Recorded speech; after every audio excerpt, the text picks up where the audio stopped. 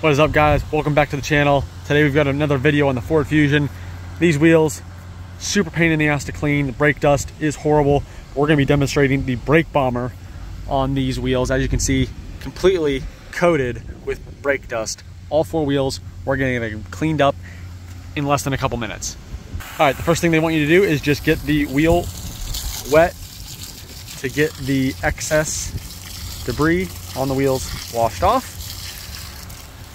Then we're gonna spray the brake bomber all over the wheel and let it sit for 30 seconds to a minute.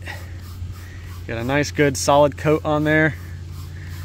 Completely soak all the surfaces and let it sit for about 30 seconds to a minute.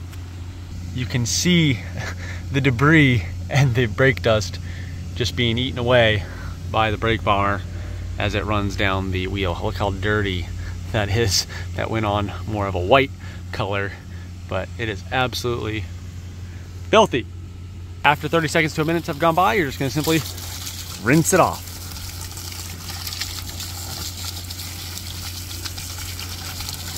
Damn. That looks pretty dang good for just a spray on and no scrub. Now for brake dust that is a little bit more of a pain, it's really stuck on there, it's been on there for a while.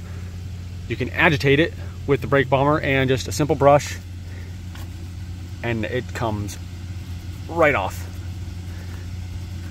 But anybody that has a Ford Fusion with these wheels knows it is a super big pain in the ass to keep them, to clean them. So the brake bomber makes the job super simple,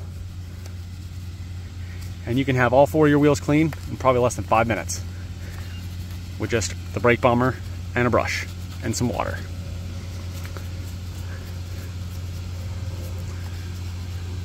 I'll leave a link in the description below where you can go buy a brake bomber off Amazon.